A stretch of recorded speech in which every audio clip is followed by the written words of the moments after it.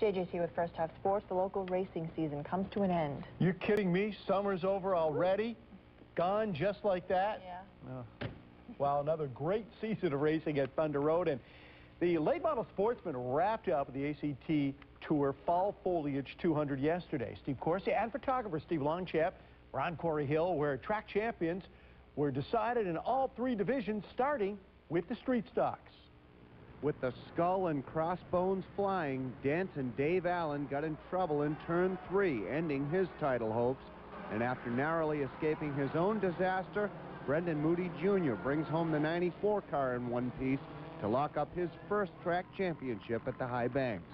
I turned 17 at the beginning of the year, and I never thought I'd be no champion, but I always dreamed of it. Thunder Road is just a track, New England, and I think it's the best short track racing in the whole world.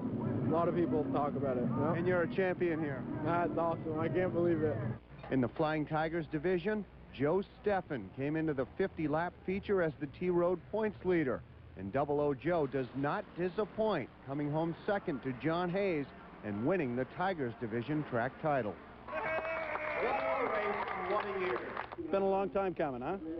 Yeah, it's 14 years we've been trying for this. We finally got it, and man, does it feel good. We're going to have a little fun tonight, I'm sure. There'll probably be a small party over at the Double O race shop tonight.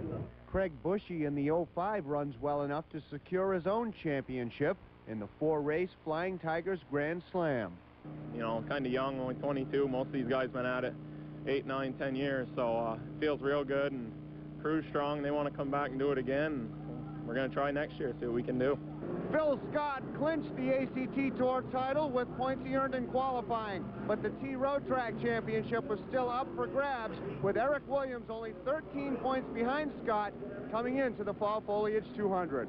Halfway through the late model main event, Cooper McRitchie with the lead, but Williams and Scott closing the gap. Only problem, Williams needed to win and hope Scott slipped out of the top 5. I knew what I had to do. I had to keep Eric within sight. It was almost like a milk bowl where you know where everybody is and position-wise and points-wise, and I knew where he was. Scott passed McRitchie for the lead on lap 111, and he would finish second only to 19-year-old Ryan Moore in the 47 car. I know Phil Scott was racing me as hard as he could. You know, he's not the type of guy to lay down, and he wasn't laying down for second. He was going for the win just like I was. So, you know, I definitely knew that he was hungry just like I was. Moore, the unrivaled ACT Tour Rookie of the Year, wins the race, but Scott makes it a triple crown, following up his Airborne Track Championship with the Thunder Road title and the ACT Tour crown all in the same season. The ACT Dodge Tour series was the important one. We'd finished second so many times before. We thought we had it a couple of years ago, and it just didn't work out. We couldn't close the deal. So this is really special. The ACT Dodge Tour series that's the big one. So Phil Scott caps off another exciting racing season at the High Banks with his 3rd track championship. At Thunder Road in Barrie, Steve Corsi, Channel 3 Sports. Now we can officially close out summer. That's the end of racing at Thunder Road. Right. Sid? All right, local racing fans gathered at the Sheraton on Saturday night for the ACT Dodge Tour's annual Banquet of Champions. It was a night to pay tribute to those who have blended the spirit of competition with old-fashioned good sportsmanship in making stock car racing what it is here in the Northeast. Mike McCune has the story. The man of the night was the driving senator, Phil Scott of Montpelier. He took the podium to accept the trophies, honoring a Triple Crown season where he won the Airborne and Thunder Road Late Model Track Championships as well as the ACT Series title. Scott was a model of consistency in 2002. He never won a race, but in 16 events he finished worse than 11th just once and racked up 9 top 5s en route to his first ACT Series championship. I'm going to let you in on the secret to success, and you can apply this to almost anything you want, whether it's racing, business, politics, or family. It's really pretty simple. You surround yourself with good people, people that are better than yourself.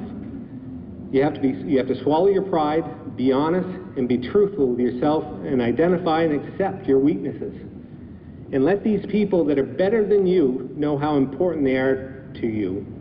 The most emotional moment of the evening came when Super Joe Fecto of Hardwick was presented with the Eddie Carroll Street Stock Sportsmanship Award.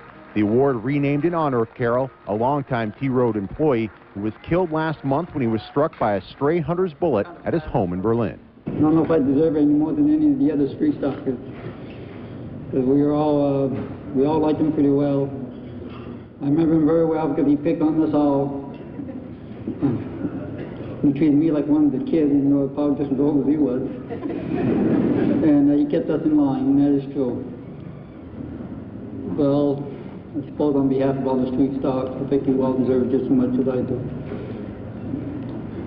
Thank you. The man who designed the spec motor used on the tour, Dave McMaster of Maine, was given the Don McTavish Award for his outstanding contributions to the tour. And WCAX photographer Steve Longchamp, the man responsible for all the great video from Thunder Road and Airborne that you see here on Channel 3, was presented with the Ken Squire Award for his years of dedicated effort bringing all the action of the ACT Tour to the public. All right, thanks a lot, Michael. Other winners, Tim Martin, the most improved driver in the late model series, while Herb Drug won the Sportsmanship Award. Pete Ainsworth, the most improved in the Flying Tigers division, where 00 Joe Steffen was honored for his good sportsmanship. So another season is quite a ways off, but you know what? It's only 27 days till Daytona, so we can start talking racing. You optimist. Here we are freezing, and you're thinking of Daytona. Good for you. Coming up, a tribute to Martin Luther King. A group in Plattsburgh sings his praises when we come back.